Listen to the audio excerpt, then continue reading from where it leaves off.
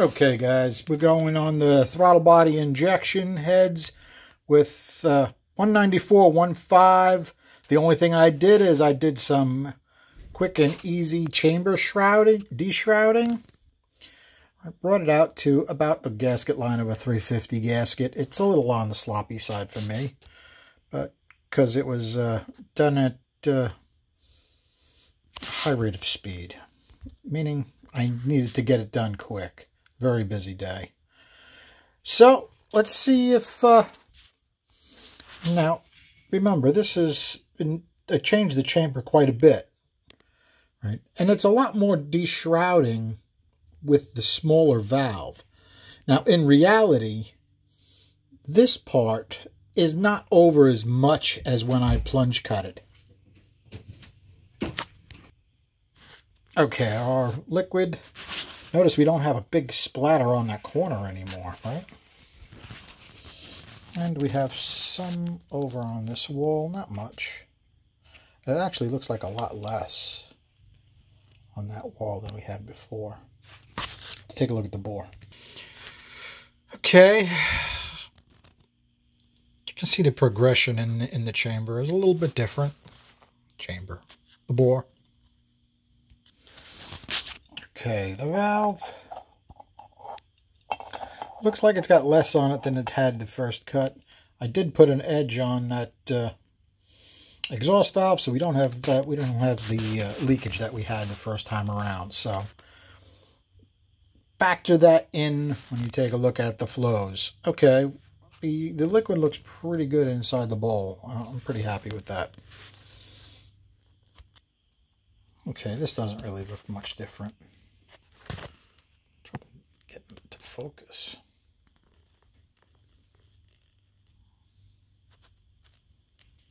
Okay, you can see the liquid progress right from the top of the bowl all the way to the edge of the chamber. Okay, we'll take a look at our second cut flows. The only thing that I changed is I did the chamber. That's it. Nothing else. Did it like it or was it a failure? Well, these pluses and minuses are against our first cut. So what do we got? We got a minus, minus, relatively small, plus, plus, plus, plus, plus. Some of these pluses are actually pretty big. 0.25. We went from 159.5 to 165.2. Went up 6.9 on 300. That's a big jump. And all of these are ahead, except when it gets to 700. By the time it's that high, the shrouding doesn't matter as much because it has more area to get around. So it's the same at 700. It actually goes down a touch at 800, but it's got a fatter curve. So I like it better. Now, like I said, that's not deshrouded to the point that I would deshroud a 2055. All right, let's look at the swirl. Okay, the swirl is comparing these numbers to these numbers. So these pluses and minuses are in reference to these. It's really interesting what happened. Look at it knock down the swirl, right? By opening up that chamber a little bit more, it knocks down the swirl up until 0.35, and then it goes up, and we just go down a little bit at the end. I actually like this curve better than this curve. I like it that this is relatively low in here and then cranks up. Okay, first cut, second cut. How'd we do? Well, the pinch got a little bit faster and stayed the same on the floor. All right, how about the roof? Well, the roof radically changed. Look at how much of a difference it changed. Why? Probably because it's able to get rid of... Let's take a look. I think this part of the port now can get rid of the air easier into the chamber than we were before. Okay? So that's why that changed. I do think it's interesting that the second cut went down that much on the roof. That's really strange. I mean, if they're both taken at 500, this one's moving 233. Yeah, this one's moving 228. They're relatively close at that point. Okay. Sorry, guys. Okay, and as far as our short side, 331, that stayed the same.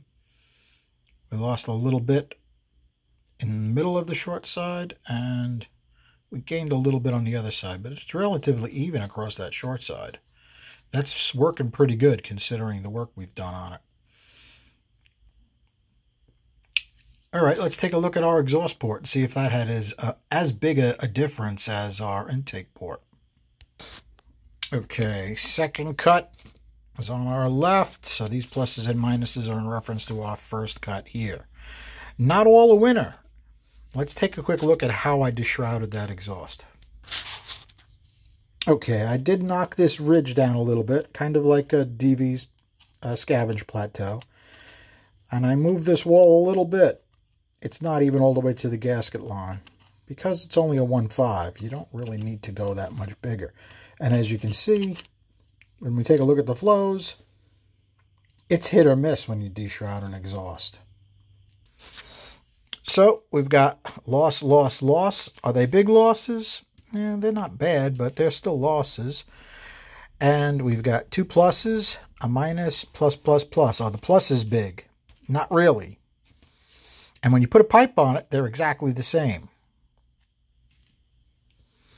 So I'm going to say it was a slight win. You let me know if I'm right or wrong. Let's go take a look at the airspeeds. The airspeeds tell us a lot. Okay, second cut is on top. Take a look what we got from left to right. We got plus, but only 1, equals, minus. All right, the floor really died. The middle, minus, minus, minus. Dead on the floor. Even dead right in the middle. On the right, minus, minus, minus. According to our airspeeds, it's the whole thing is a negative. But at 500, this was flowing 171.2. And this one was flowing 169. They're almost the same. So deshrouding that exhaust was not a big addition. A couple CFM here and there. But remember, it's a smaller valve. It doesn't need it. It does. And then you have to think about, all right, is that little bit of flow worth the compression loss? It's a really good question, actually. Usually, I don't mind chopping chamber if the flows really go up. I mean, I've done that in real live engines, and I liked it with the chamber cut. Lost a little compression, gained a bunch of flow, ran better. If anyone else has similar or opposite experiences, let us know in the comments. All right, guys. You can see I didn't change anything in the bowl whatsoever. It's exactly as it was. All I did is I changed this chamber shape a little bit. Now you have to remember too, like this piece is much further away than when you put the 2055 in there. Let's compare those two valves next to each other. Okay, you can see how much room we have, right? Between the 194 and the wall now. Okay? The 2055 is much tighter. So let's take a look at the first one we did, and you can notice I'll put the 2055 in that one, and you just see the difference. Okay, noticeable difference. Okay, this is deshrouded up quite a bit more. All right, guys, I think I'm going to take a break on these for a day or so. I don't know. The trouble is I'm trying to get ahead a couple days because it's going to be so busy. I'm going to try to get ahead on my videos, but not sure where I should go next on these.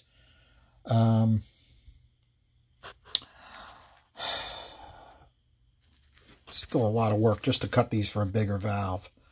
I still want to I still want to flow this one with without a back cut, do a video on that, and I want to cut these for 20216s, I think. Pretty much the way they are. All right, guys, so you get an idea what I'll be up to the next couple days, and thanks for hanging out. Have a good night.